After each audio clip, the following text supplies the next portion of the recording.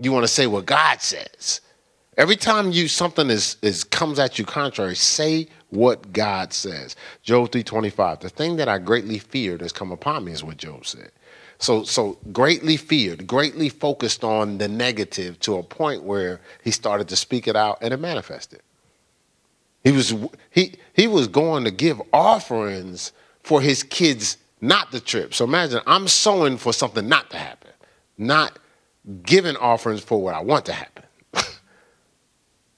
But my picture is what I don't want, not what I do want. So I'm having faith for what I don't want. The fact that that's all I'm focusing on, the worst case scenario, right?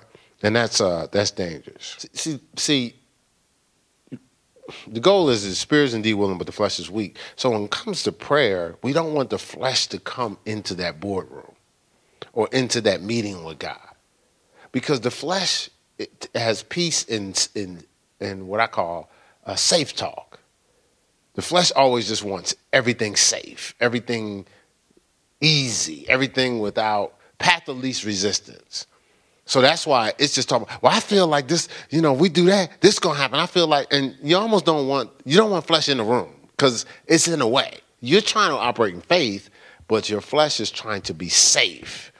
And we want to, the thing about safe words, the safe words are not dependent on God's backing. Remember we read through Matthew 18 and it says, whatsoever you bind on earth shall be bound in heaven, whatsoever you loose on earth shall be loose in heaven. What that means is, when I bind something up in this earth, what's being bound? The adversary is going, you can't do that. So they go back and they check the record in heaven, and the record authenticates and certifies that what I bound should be bound. Because, see, I spoke in faith and in agreement with God. So it's saying that God is backing everything that I do. You try to make a transaction and they check the bank. This person's trying to buy a $85,000 car. Can he? Oh, yeah, he got that. It's okay. No, that check's good. So when we speak things in this earth realm, are they checking in heaven and they're going, oh, no, that faith's good. I'm backing that. See, whatsoever we bind on earth shall be bound in heaven. If we're speaking safe words, not faith words are backed up in heaven. Safe words are not. Safe words don't need no backing. Because you see it. Well, I'm believing God for a monitor on the left side of the platform. I'm just going to believe God for this. Really? Are you really believing God? It's right there. I'm going to wait until it look like, so you see Minister Lamar pull up and you look through the front window and there's a monitor sitting up on his passenger seat. And you go, well, right now, you walk in here, you go, right now, I just believe God will give us a monitor. Really? You believe in God, or you saw it in his car? It's like, so if I see something that looks like it might happen close to, now I say I have faith?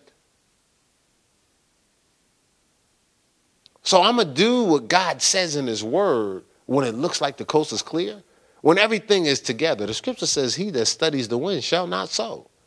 They're waiting for the perfect wind conditions to get a harvest. Well, I don't want to put that seed out there. The wind not right, the weather's not right, all my seed can get messed up. So years go by and they never get a harvest. Waiting for the right time. Waiting for all things to fall in place.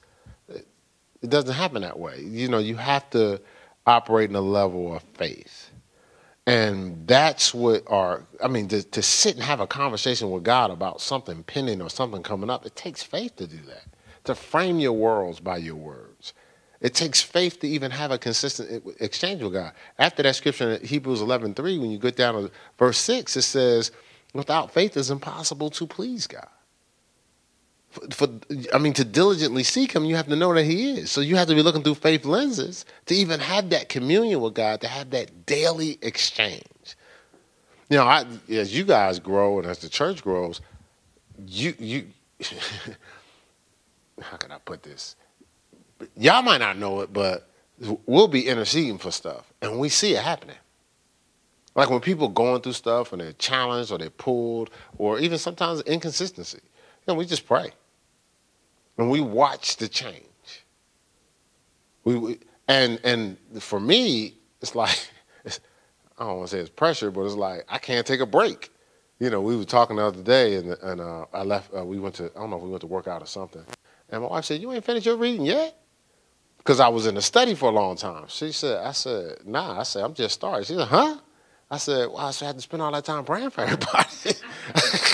I said, I ain't get to read yet. And what happens is I have a list too, so I'll be reading.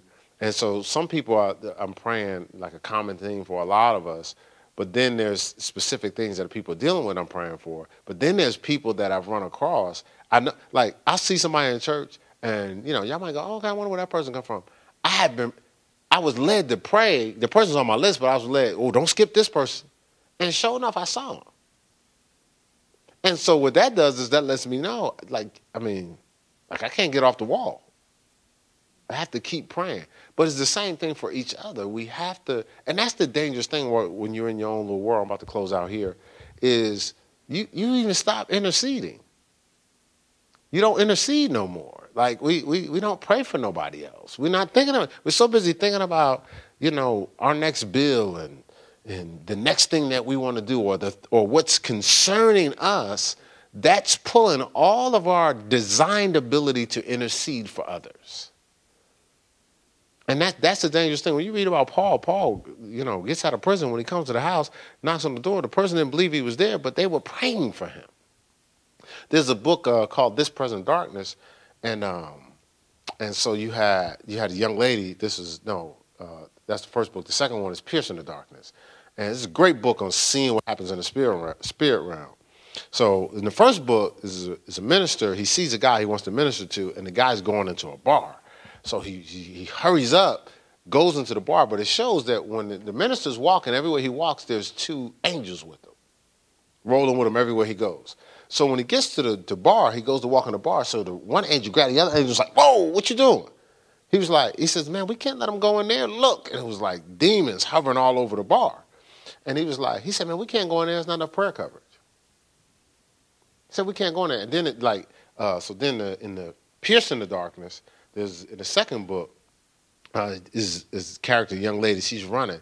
Demons they was attacking her in her house and attacking her. So she's running. So she's in this is the pinnacle point. If the demons get her here, it's over.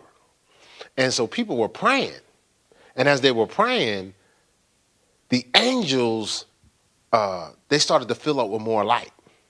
So when they got to this place where the demons was trying to get her, like, it was so bright, the demons couldn't see her. So when the brightness left, it's like, what happened to her?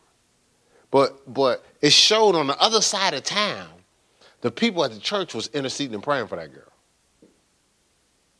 And it made more power available for the angels to protect her from the demons. So sometimes we get so caught up in the everyday, it's a distraction from what our design is. We got to be on that post, on that wall, interceding, making much power available. We can get anything we want in this life if we spend time in communion with God and praying. We'll close out with this scripture that we started with, just as a reminder, as a foundation. James 5:16. It says, "Confess your faults one to another. Pray for one another." So be vulnerable, but pray for one another, that you may be healed. Look, it said, pray for one another that ye may be healed. It says, "The effectual fervent prayer of the righteous availeth much." Heartfelt prayer makes much power available, is what the Amplified version of that scripture says. Makes much power available. So are we spending daily time making power available to assist our brothers and sisters? You may not have a car to give them, but you can intercede for them. Are we at least giving, present your body as a living sacrifice, holy and acceptable unto him, which is your reasonable service, the least you can do? Are we doing the least we can do for our brother? Praying and interceding. If you don't see somebody, are you amplifying their negative or are you interceding for them? Are you really praying and interceding for this situation? Or are you just looking at, well, glad I'm not in their situation? Or are you praying for them? it's important to pray. It's a discipline, but it'll change your life. And God's saying, okay, well, you're trying to make something happen for them. I got to make something happen for you.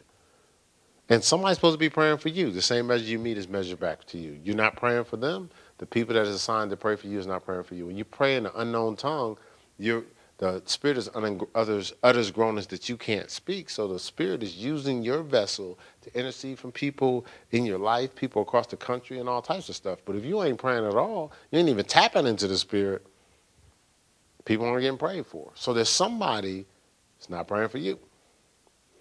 All right, so what did we learn today? That's a little talked about today.